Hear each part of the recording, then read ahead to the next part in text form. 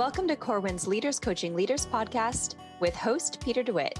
This podcast is from education leaders for education leaders. Every week, Peter and our guests get together to share ideas, put research into practice, and ensure every student is learning, not by chance, but by design. Hey, Peter. Hey, Tanya, how are you? I'm good. How are you? I am doing well. So it's good to see you. Good to see you too. Excited for this conversation with the one and only Lyn Sharratt. Yes, Lyn is Lyn is somebody that I actually got to know well over 10 years ago. Man, that makes me feel old. But anyway, that's just a side note. Experienced. I was writing for Ed Week, and I was going to be writing a blog because she wrote a book with Michael Fullan for Corwin called Putting Faces on Data. And I just, at the time, and I talk about this a little bit with Lyn today, at the time as a school principal, we were getting hit with so many accountability measures, and we were data this and data that it started to become a very dirty four-letter word. And I needed a book like Putting Faces on Data. So when I read it, I wanted to write a blog about it. And that's how I connected with Lyn. And then she and I actually trained together for visible learning for John Hattie's work. So she's somebody I deeply respect. I love anytime I get to talk with her. And this podcast was no different. So we talked about the 10-year anniversary of Putting Faces on Data, but we also talked about something that she does, which is her Clarity Learning Suite. So when people are listening, they will learn more about the importance of clarity of learning. And I think Lyn articulates that very, very well. Yeah, Lyn is what I call the real deal. I mean, this is a person she rolls up her sleeves, she gets in there, and she really tries to help practitioners get the work done. And what I really liked about, especially the opening of this interview, is this is a seminal book, but I didn't really know the backstory to it. So hearing Lyn talk a little bit about where the genesis of this idea and how, she's in the middle, like you said, of, people really getting stressed out about data and accountability and probably just lots of fear circulating in the room, and how she was able to kind of cut through that and really figure out what was missing and what was needed so that people could move on and do the really important work. So I thought that was really interesting to learn. So I think this is going to be, as always, a really great listen for people. And, this is the book. If you're not sure which 5 books to have, if you're a new leader, Faces is one of those books you want to have on your shelf. For sure. So I hope everybody enjoys the interview. Okay, enjoy. Lyn Sharratt, welcome to the Leaders Coaching Leaders podcast. It is so nice to see you. So good to see you, Peter. Even though we're far away, we're really quite close. How good is that? I know, exactly. You're in Australia right now. I'm in the United States. But, you know that I've always held you in such high esteem. I remember well over 10 years ago, I wrote a blog for Education Week on putting faces on the data. And so I definitely want to talk about that because I know you're experiencing the 10th anniversary. And then, of course, we've gone through visible learning together and all of that kind of stuff. So you're somebody that I deeply respect. So it's really nice to have this opportunity to actually sit down and talk to you about all of the work that you're doing. And you're just doing so much great, impactful work. Thanks, Peter. I remember that podcast. I think I have what you said framed. You were looking at, do you remember that? Weren't you looking at impactful women or something? Oh, yes. Oh, my gosh, that's right. I did. I listed you. You were one of the 18 most impactful women in education. And yes, I wrote about that. And I still... You've proven me right. Let's just put it that way. You've actually proven me right because, like I said back then, and that was years ago.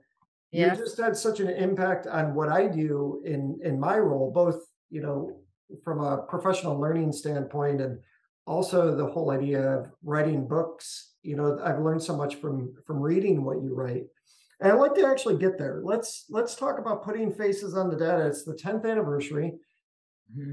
Back then, back then, 10 years ago. I remember just thinking that this book was so incredibly important because you took something that almost seemed like it was supposed to be common sense. Like, are we actually, but something we forgot about, which is we were forgetting to put the faces on the data and to talk about the lives of students. And that's why I found that book to be so impactful, because at a time when I was still a school principal in New York State, which was increasing accountability and talking about data and talking about all of that, I almost had a critical view of data. And I read your book and it changed my perspective. And I really do mean that. I was in a bad place when it came to data. I was starting to be in a negative place just because of the accountability movement. And I read your book and I instantly went back to, okay, I get it. Yeah, that was so amazing. That happened as I was superintendent in a very large school district north of Toronto, and everybody was grumbling about about data and the statistical nature, and we were having arguments, and finally, I don't know, it was one of those light bulb moments that you have periodically where I said, look, those are real kids that we're talking about. Let's put the faces on those students. Who are they? What do we know about them?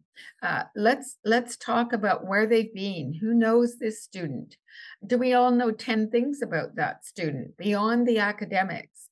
And how can we come together and put faces on, real faces on the data through photos, and take a look at those students that we're really wondering about?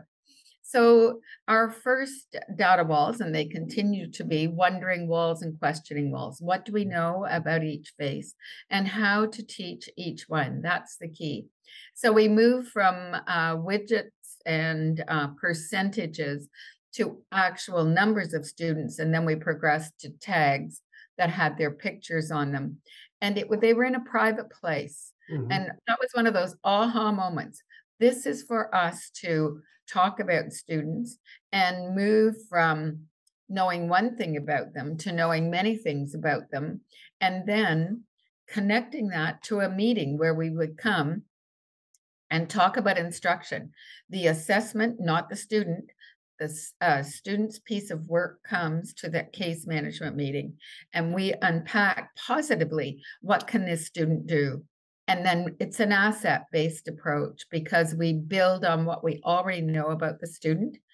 And in doing that in a small meeting, we raise the capacity of teachers and leaders to teach all students, know each student, and teach each one.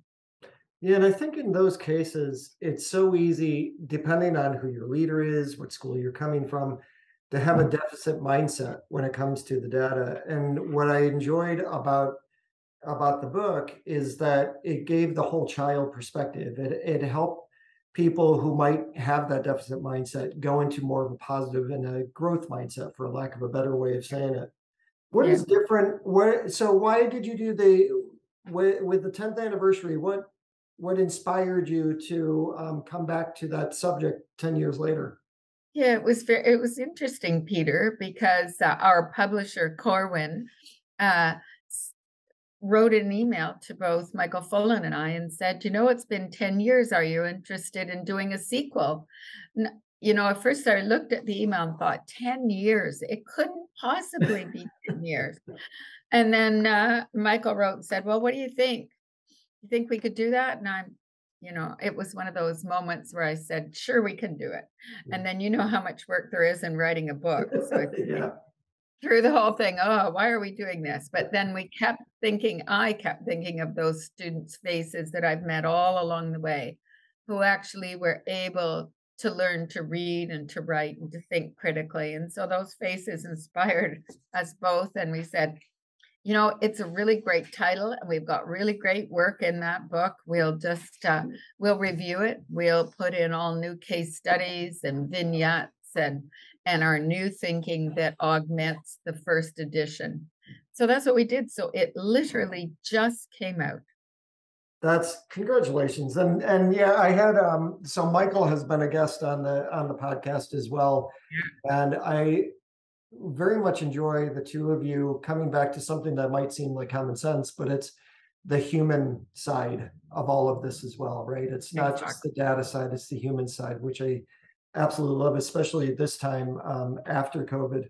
One of the, you were talking, you were a school leader, and now you do all this very impactful work around the world, which I want to definitely get deeper into. But I want to ask, how did your experience as a district leader prepare you for the work that you're doing now?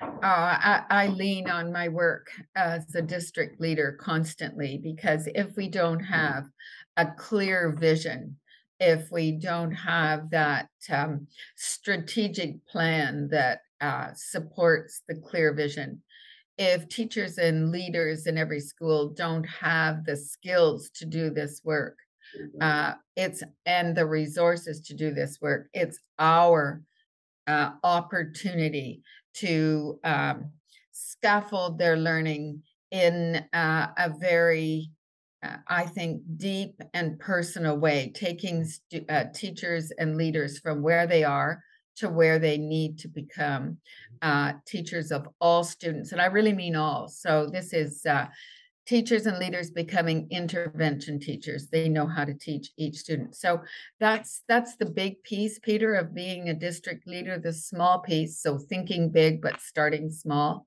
Michael Fullan and I have an evidence-based framework for system in school improvement. We call the 14 parameters. And we invite our leaders and teachers to come in school teams to assess where they are and where their data may be against those 14. And they select 1, 6, and 14 as a non-negotiable, but then work on one other that reflects their data. And that's the way we start. We do 4 small steps. And when they see improvement and they go deeply into those 4, then they select other of the parameters, and really the parameters work weave together. So there's a process, and it starts with district leadership having a clear vision, knowing what the data says, and at the system level also having a data wall that looks at how schools are being differentiated by their support. And so for me, it's really that flow chart in our minds of the importance of district leadership, reaching out and walking alongside school leaders and having a framework to assess where everyone is at.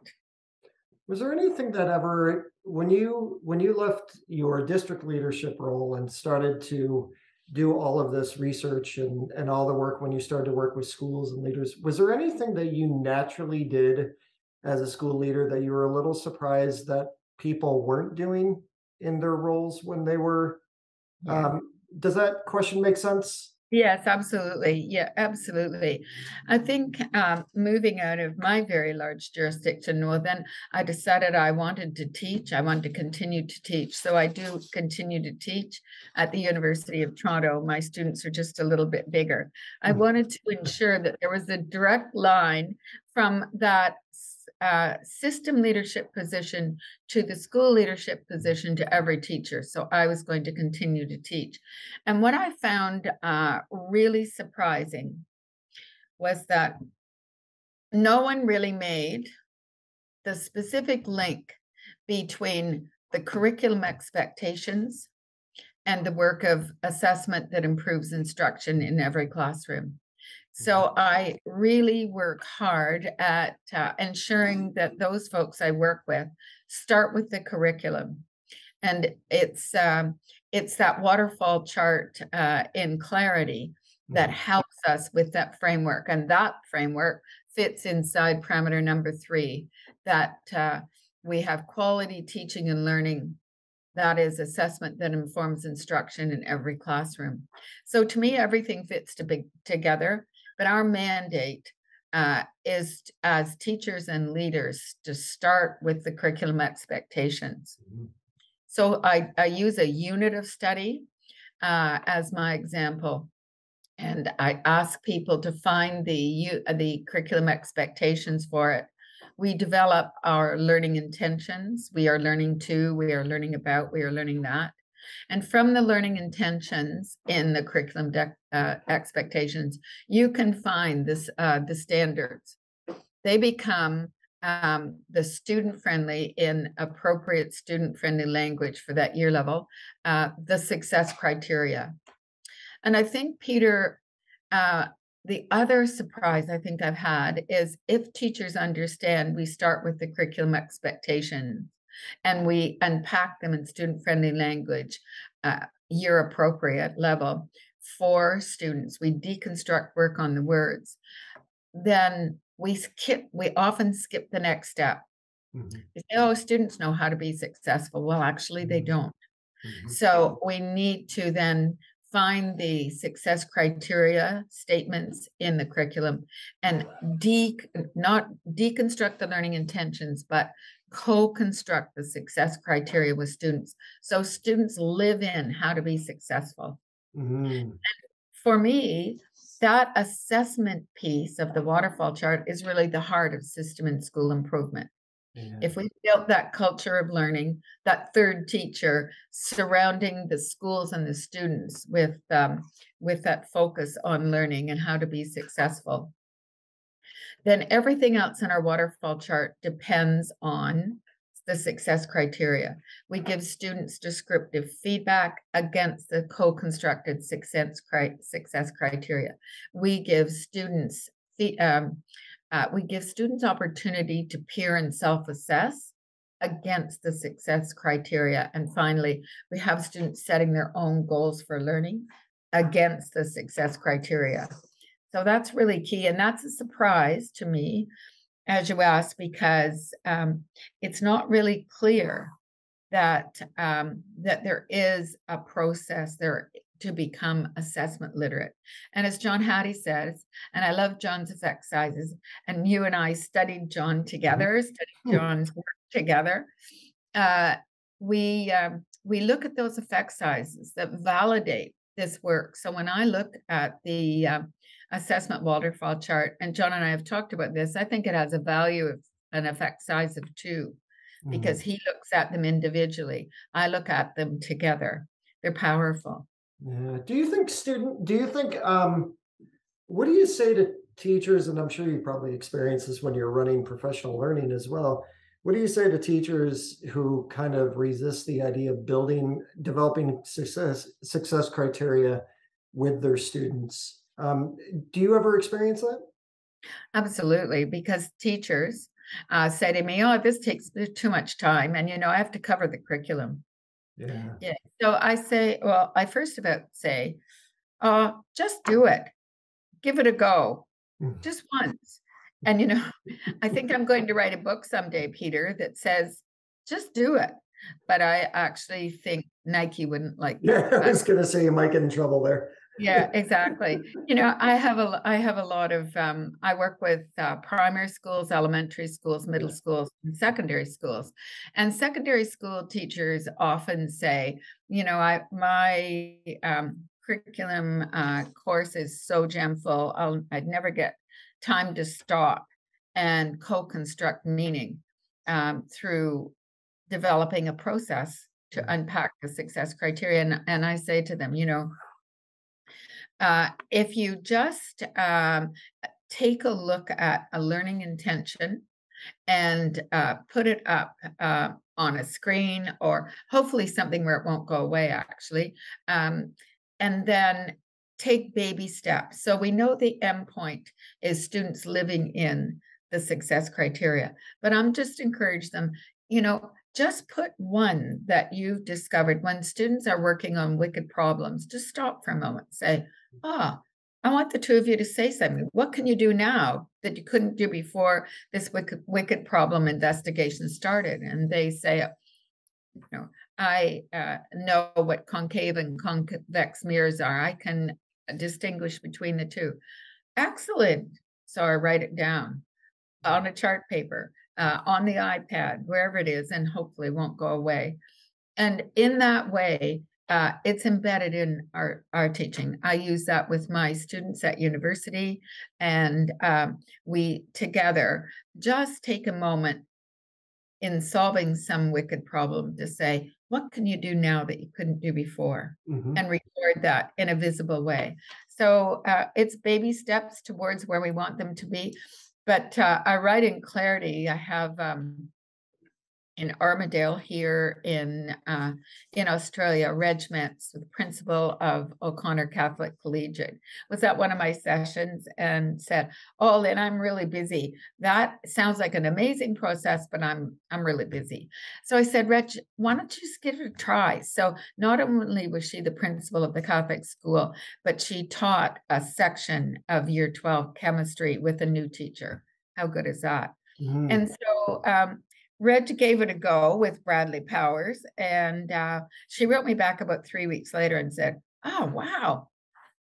At the end of this unit, 100% of the students accomplished an A because we had set the success criteria so specifically geared to what an A looks like that," she said, "it was magnificent. They all excelled." And so, of course, what did I say? Reg, write that up for me. Exactly. As we do, right, Peter, as we do. And so absolutely, she has a section in that chapter on assessment and just on assessment of how to construct success criteria at the secondary level. So there are lots of examples of teachers really being able to unpack with students what the assessment will be. So it will be no surprise to students when they come to the final assessment task in a unit of study, what they need to be able to do. And I think that's only fair for students. Yeah, and I develop success criteria with adults when I'm coaching and running workshops and stuff, because I think it's been a really great way to elevate their voice, but also to keep us all on track of what we actually value out of this. You mentioned clarity, and I want to be able to get to a couple of things because I could talk to you forever. But you have the book on clarity, but you also have the Clarity Learning Suite. How are these two things connected? And can you tell me a little bit more about that? Absolutely. So I think around 2016, Arnis, and we know Arnis, our editor, said, I want you to write a book, everything you know about system and school improvement. So it became the book of it became the book of 611 pages. Wow. And Arnis wrote back to me and said, "Lyn, we've never published a 611-page book as an educational text." And he said, "So cut it in half." I went, "Oh, cut it in half." So it took me another 2 years. I cut it in half. And so at about the same time, one of my colleagues in Australia and two from New Zealand said to me, "You really need to get this work on record. This is so impactful. It's making a difference to increase students' growth and achievement everywhere. It needs to go on record." So they had a little different view than I did. And so they actually convinced me and also my husband, Jim, to think about a platform. So Mike Ogram from New Zealand developed the most amazing platform that's very interactive, drop down, and not only 24/7, but all my resources that I use in my sessions are available. And so it became the Clarity Learning Suite. And it wasn't a workshop. It's 12 modules that absolutely reflect clarity, what matters most in learning, teaching, and leading. Everything I do, from introduction of the 14 parameters, then to going deeply into assessment, instruction, and of course, leadership, because leadership underpins and is essential to go deeply into the improvement work in every school. So it's certainly available, and I continue to put up my resources, new resources, videos. I love videos. And so 12 modules, 43 sessions I videoed, and integrated in each session a fundamental challenge that reflects the teaching. And we have over 1,600 participants now. Wow, congratulations. That's such an amazing resource. You know this because I've talked to you before, but you've always been one of my role models when it comes to delivering professional learning, just not only with your level of depth and your experience and everything else that you have, but also with the fact that you don't do it in a one and done kind of fashion. It definitely has to be a relationship. It has to be long term. And that's what all the greatest research says about professional learning. But you're somebody who actually does that really well. As we wrap it up, can you talk a little bit about that, your professional learning model? Because I think a lot of people need to learn from you where that's concerned. It's so easy for them to go do a one and done, go to a conference, go to whatever. But the way you do it is so impactful and so real. So can you talk a little bit about that? Yeah, my first message in our sessions is we don't do anything. We don't ask schools to do anything that we're not prepared to do as system leaders. So if we think it's important in parameter 6 to put faces on the data by having a small data wall, who those faces are, and that lead to a case management meeting, everyone in the groups that I work with must also do the same thing. So I work with system leaders, and at every session, the system leaders are there sitting among the table groups. I work with, and we usually do a cohort. So I work maybe 5 years in a jurisdiction. I work there until I see great improvement. And so we'll work in cohorts if it's a large system. And I'm here in South Australia. All of South Australia Catholic education, 101 schools are with me and were with me yesterday. They come in school teams. There's an expectation that what I present, the schools will chunk out and take back in small bits to staff. So every staff knows what they know. And we keep this going. I come twice a year. And in the meantime, I do check-ins with school teams on Zoom, which has been probably one of the only benefits for me of COVID, other than the Clarity Learning Suite, that there have been some aspiring leaders have emerged through this process. But I think John Hattie's words ring really true to me. So what? What's the impact?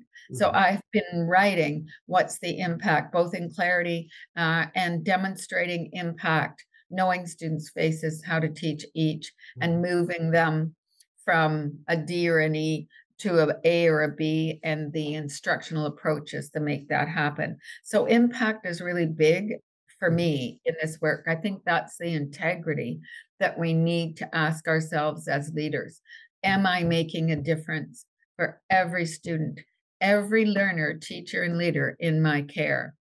And when I think of impact, I've just worked across Wales using the Clarity text. And Dr. Elma Harris, who I think we both know very well, yeah, I was working, and I asked the Welsh government who I was working for that I needed to have someone research what I was doing all the time. I was working across all secondary schools in each jurisdiction in Wales. And so they selected Elma, thank goodness.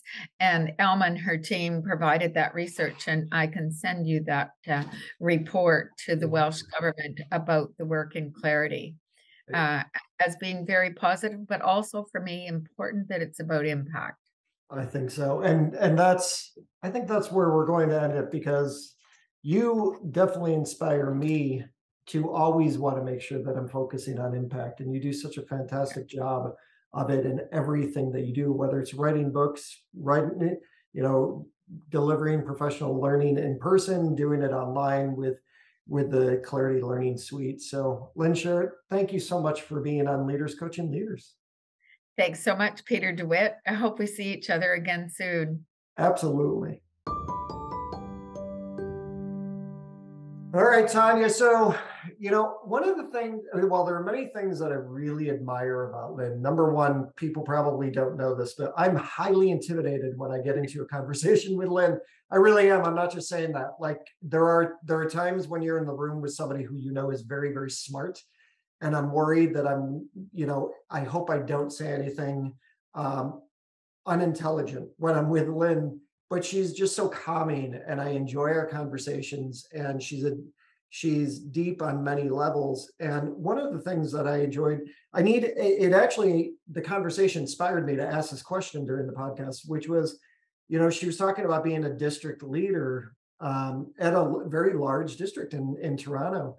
And I instantly thought about people who write books and people who come in with experiences. Sometimes that missing piece is that you have these ideas, but they don't always connect well from a district standpoint. Or sometimes you're a district leader and you can't bring it to an area where people could understand it in a book. And, you, Morgan and I talk in a podcast about writing books, writing educational books. So when I was thinking about Lyn and I asked that question about, she went from, teacher to building leader to district leader to running workshops. She's highly respected. I mean, when I talked to her today, it was she's in Australia presently, and she spends a lot of time there. I mean, she's world renowned, yes.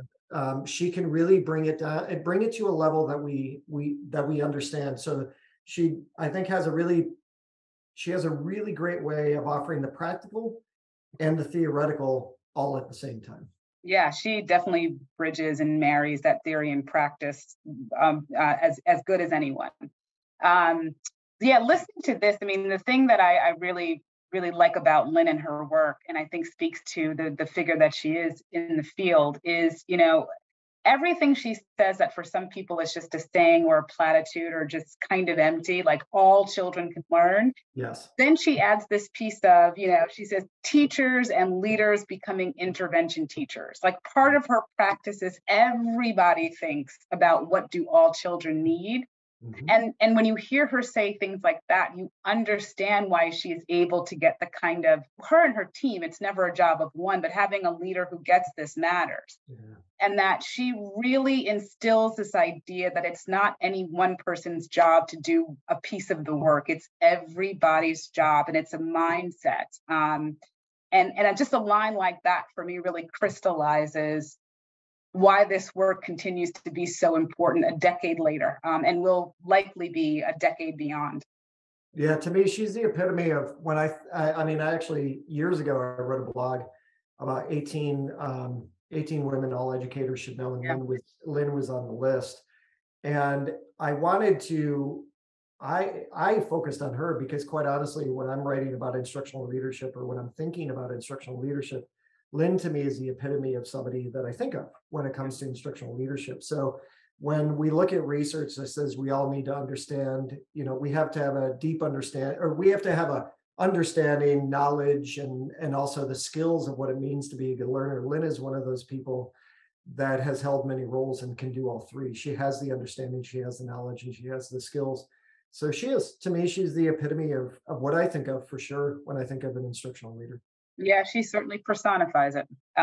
So everyone, this was a great listen. I would imagine lots of people agree, and I'm glad that we were able to share this with you. So Peter, until we learn again next time, I look forward to seeing you. Thanks. And you know what, Tanya, that's absolutely what it means, because when we do this podcast, it is about me entering into a discussion where I'm going to learn something. So it's definitely the way that we're approaching these. So yeah, yes, we're learners too. Always good to partner with you and see you. And thank you, everybody, for listening. Thank you, everyone. Again, see you next time.